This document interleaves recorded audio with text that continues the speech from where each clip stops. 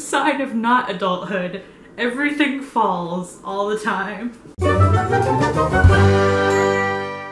Hey guys, it's Andy, and today I'm here with a collection of things that I call subtle signs of adulthood. Now, adulthood is not so much an age as something I've learned in my lifetime. My 22 years of wisdom have taught me that there is no magical age at which you become an adult.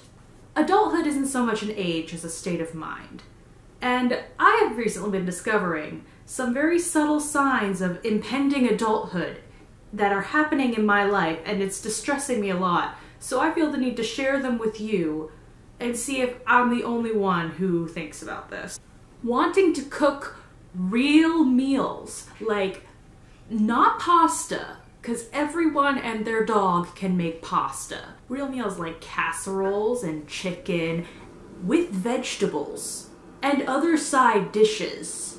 Let me tell you, I would kill to have some mashed potatoes with my dinner. And I know mashed potatoes are easy to make, but it's the fact that you desire to make these that is a sign of adulthood. When you do order food in or bring in takeout or something, you prefer to put your food on an actual plate rather than eat it out of the box or the bag or whatever it's in.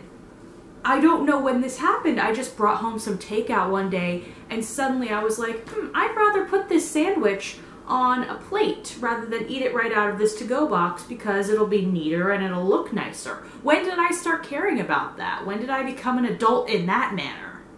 Another sign of adulthood is developing a strange love for container stores. What? When did this happen? When did I develop a love for all things Tupperware? And suddenly, recently, I've just been like, plastic containers in which I can put items. Oh my god, how wonderful. Where did that come from? What is happening to my brain? It's becoming an adult. You also have a strange love for coupons. Now, we get these in the mail all the time, these little advertisements and coupons and all that. And it's just junk mail for the longest time. And then suddenly one day you're like, look at all this money I can save. This might just be me. I might be just learning about coupons. You make budgets monthly. You may not necessarily stick to them. That is another step to adulthood. This first step is you make the budgets. You make a sudden decision to cut off all of your long hair. You actually get tired of going to parties and just getting wild. I know some of you are going to be thinking, no, that's never going to happen to me, but it does happen. You get tired of it and you just would rather stay home by yourself.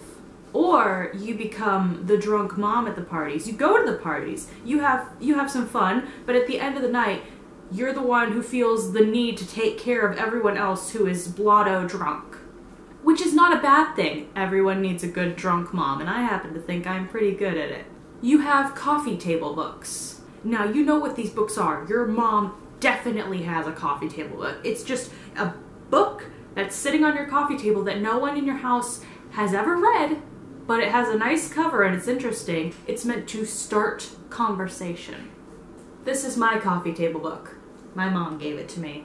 It's called How to Live with a Neurotic Cat. Are you a neurotic cat, Jasmine?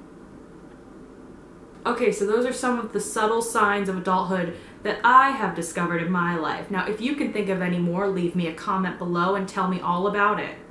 Thanks for joining me on a trip into Andeeland. Leave a comment, like, and subscribe if you would like to hear more from the depths of my brain. Tell your friends, share this video, and have a great day, guys.